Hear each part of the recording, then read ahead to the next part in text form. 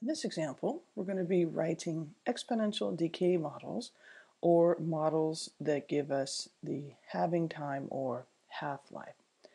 So the 2000 U.S. Census reported the population of Tulsa, Oklahoma to be 382,872.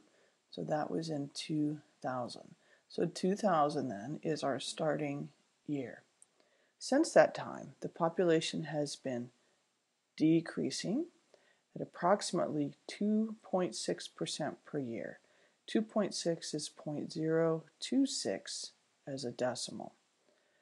Let's write an exponential decay model P of t that predicts the population of Tulsa, Oklahoma at any time t. So we're going to use our generic exponential function model, and the pieces that we plug in will ensure that it is a decay model. Our A value is our starting population, which is 382,872. Our B value, because our population is decreasing, I need to subtract the rate of decrease as a decimal from 1. So that's going to be 1 minus 0.026, which is 0.974. To write my function then, using proper function notation, I write P of t equals 382,872, that's my A value. B is 0.974, and our exponent is t. So there is my function, and it is exponential decay because the B value is less than 1.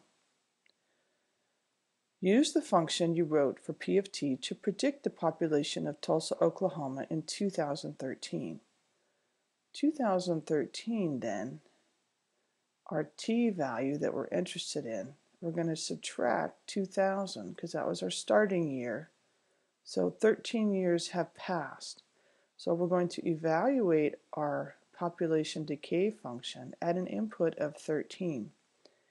If we do that, let's go ahead and plug that in. 382,872 times 0.974 to the 13, and let's compute that on the calculator.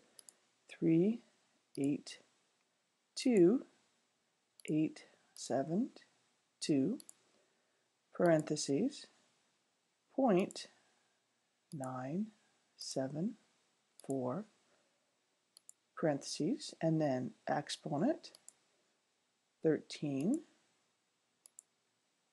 then enter. And of course we want to round to the nearest whole person, so that's going to be 271,844, so 271,844. So let's write that as a complete sentence to say, in 2013, Tulsa had 271,844 people.